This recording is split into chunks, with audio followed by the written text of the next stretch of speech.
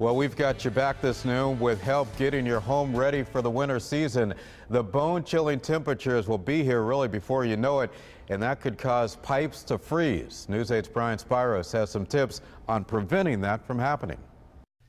The last thing anybody wants is for one of these pipes to burst in their home. It can be costly and cause a mess. You know, make sure that you're looking at these areas that may be unheated. That's the advice from Tom Barger with the Regional Water Authority in New Haven. He says people should be looking at the pipes in their basement or crawl space, attic, and garage. You also want to pay close attention to any pipes underneath your kitchen or bathroom sink. It's recommended you open the cabinets to let the warm air get to those pipes. You can also turn on your faucet, let it just slightly drip.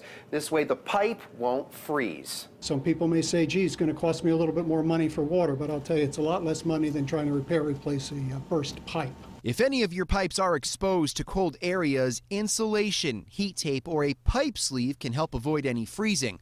Also, don't forget about outside faucets. Shut the water line off and keep the valve in the open position so it drains any leftover water. A big sign a pipe may be frozen in your home is when you turn on the water and nothing comes out. My advice to those folks would be, if you had a pipe that's going to burst, I would shut the main water supply to the house. And I would call a plumber.